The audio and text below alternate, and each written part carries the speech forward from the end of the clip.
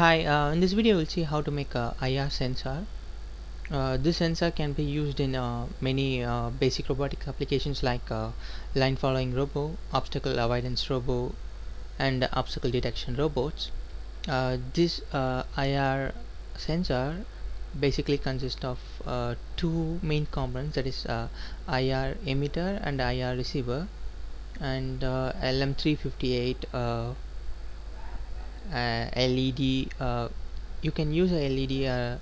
This will be act as output device which will gives indication if we get an output. And we are using a 10k potentiometer and 10k resistor that is to be paired with IR receiver and 1k resistor that has to be paired with the IR emitter and a 5-volt battery for a power supply. So this is how you have to connect with the circuit, and make sure that you are connecting IR receiver in the reverse bias, that is the minus end of the IR receiver has to be connected to the um, inverting pin of the LM358, and the positive terminal of the IR receiver has to be connected to the ground.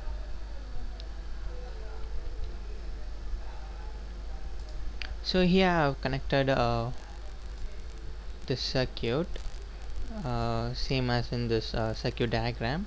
So here you can see that the output that I have connected to the LED, and the second pin, that is inverting pin, has to be connected to the IR receiver, and the third pin which is a non-inverting pin that has connected to the 10k variable resistor. Here you can see that variable resistor, and the fourth pin which is a ground that I have connected to the ground.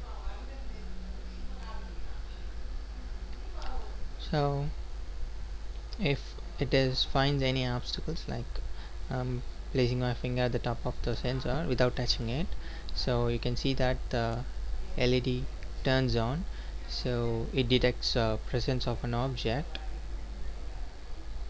So this you can see here. So this is a very simple sensor which we can use in many robotic related applications. So one of the main examples is for line follower robot.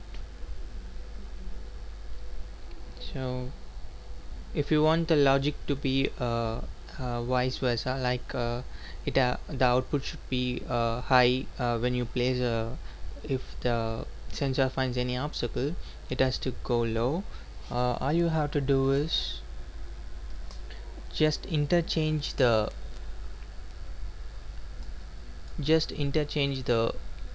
uh, potentiometer output to the second pin and the sensor output to third pin. I'm going to interchange this. So I'm going to take the potentiometer output to the second pin and the sensor output to the third pin.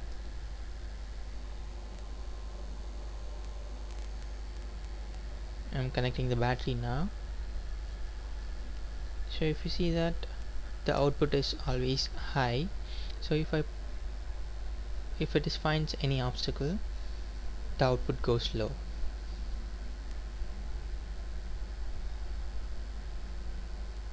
So this is a very simple sensor. If you are not getting any output, just make sure to vary the resistance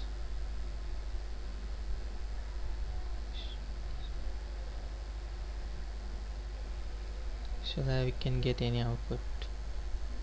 See here, there is no output. So if you are not getting any output like this, so you have to vary the resistance.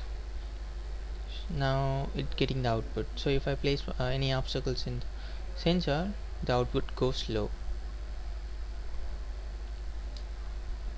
So if the problem comes in this sensor that you are not getting any output, first you have to check the variable potentiometer, that is a variable resistor,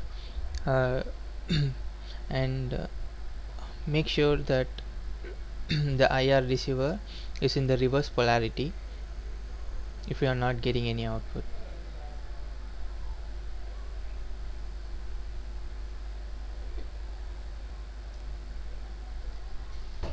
Thank you for watching.